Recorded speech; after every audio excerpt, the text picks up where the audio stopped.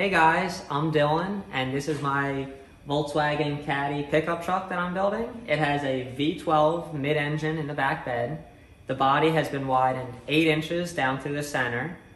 It's getting all custom pushrod suspension in the back. It has all custom suspension in the front, a full roll cage, and yeah, now we'll do a walk around and show you a little more detail about everything.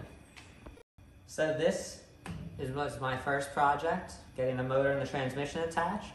The motor is a V12 Toyota 1GZ motor out of the Toyota Century from Japan, and the transmission is a Graziano out of a Lamborghini Gallardo.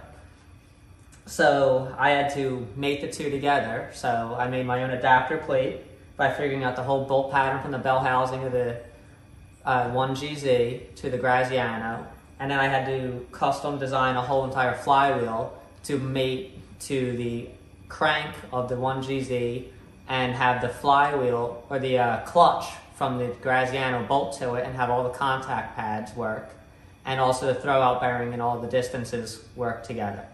Now onto the body. The first thing I did was I cut the whole floor out, the whole firewall out, and I cut the whole door rockers apart. I bent up a new piece of sheet metal here to cap the rockers and make it stronger on the insides. Then I put a new floor in, nice 1/8 inch plates. Now I can weld the roll cage and the frame rails right to the floor and act as a good diaphragm. Then I did the firewall up front. And then after I had a new structure through, it was nice and strong, I put some bracing inside. And then I used a laser and I cut the whole truck right down the center. So then, after it was cut in half, I had to start the process of widening it.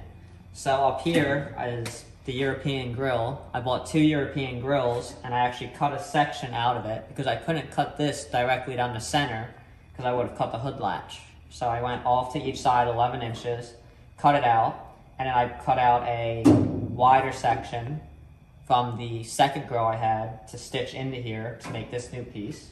Then I continued up through the center of the car. As you can see, I widened the cowl here, an 8 inch strip that's all been flanged and welded in. Same with the firewall and the roof is actually not welded, that is panel bonded in, just because I didn't want any distortion or warping in the roof. And then you can see down through the center here where the whole back's been re-widened. And then on the tailgate, I didn't want to cut apart the original tailgate with the Volkswagen font through it, because I wanted to keep this original look to it. So I made these strips up that are only 4 inches wide on either side to continue widening it through here. And then as far as rust repair went, I replaced panels across the whole back below the window that were rotted out, and now it's one single piece, so there's no more seams in that. And then after I was done that, I moved on to the wheel tubs. So I held a wheel up about the height that I wanted, and then figured out about how much suspension up travel I wanted. And I cut these tubs in. These are actually just trailer fenders. And stitched them all in all the way around, all 4 corners. And then I made these panels down here to kind of keep it looking like an original truck bed, but it's to the distances apart that I need for everything to fit.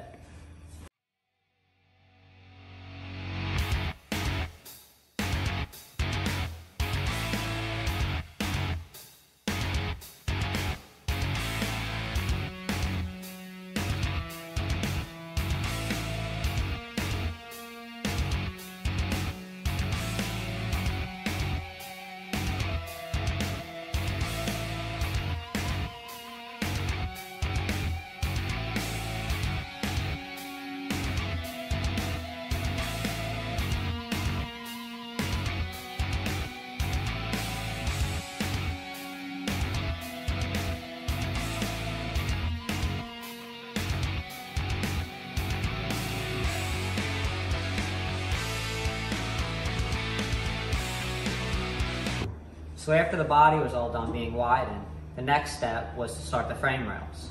The frame rails are made out of 2x4 by 3/16 square tubing. And up here, I had the distances set by where I needed the upper control arms for the front suspension. Also, I had to have them set so that the radiator is going to go down into them, and they are going to be the coolant lines running through the car to the motor. Now, the other reason that the distance was set was in here, I had to keep them as tight out as I could for the pedals to clear. So you weren't sitting too far into the center or past center in the seats. But then they had to kick in because in the back, they have to hold the motor and have motor mounts going across them. So I had to create these kicks in these. Now back here, they come straight all the way back, and you can see the motor mounts, how they just come up on a slight angle to catch it now.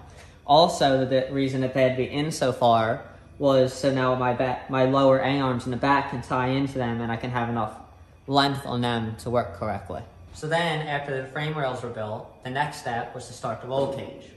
To start with the roll cage, the first piece we made was this rear hoop that goes up and across. Then, instead of a normal cage where you have a halo, I wanted it tighter up here to the top windshield. So I did bars that came forward, down, and all the way up, down. And then I did just a single bar across because I felt that I could get it tighter to the windshield that way. Then I did tubes that come through the body right here and all the way down to help brace the front. These tie into the fenders and are going to have plates that brace the upper support for the radiator support. And then we went backwards and we created this rear hoop here, all one piece, 1 3/4 DOM, that goes from the hoop all the way around the back, jogs around the fenders, all the way around and ties into the other side of the hoop. And then we did these bars coming down through here to help brace this hoop across. And then next, we're going to start bars that come from up here and tie down to here to hold the rear shocks when they come off of the push rods for the cantilevered suspension. So that's going to be the next priority, along with rear suspension design. So, to design my front suspension, I wanted to start with a very good base. So this is the front subframe out of a 2007 Miata. I figured this would be the best handling suspension I could find for something lightweight like this truck. So I had to cut it in half and widen it to the width that I wanted my track width to end up for the truck. Then, after I had it widened correctly, I took all the A-arms off of it as it is. I laid it on this piece of cardboard here and I transferred every one of the mounts down to it to figure out the geometry and the angles that everything went on. I also measured down the heights of everything to figure out my anti-dive and all those degrees. So after I had that, I was able to draw a straight line through the pivot points of the lowers, and I could now move the points to anywhere along that line to create the same geometry and the same caster gate.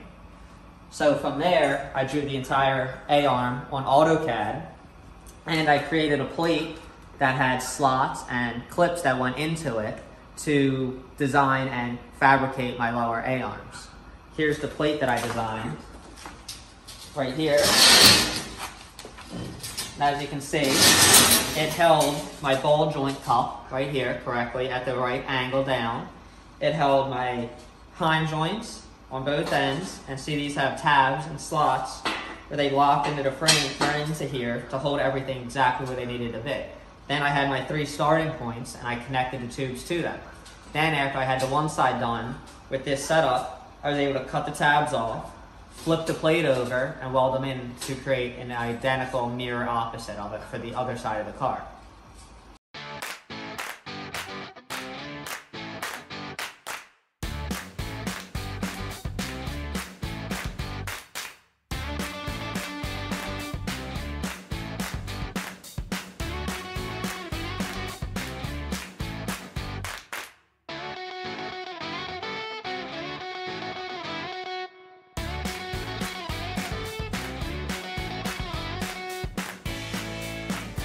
So here's the bottom A-arm, all fabricated and done.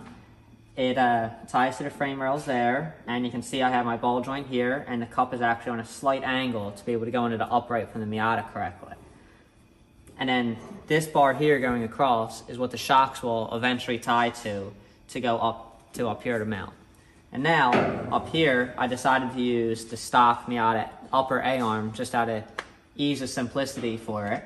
And then you can see the angle here for your anti-dive to work correctly, which is also copied right off of the Miata subframe. Now, if you come around to the front,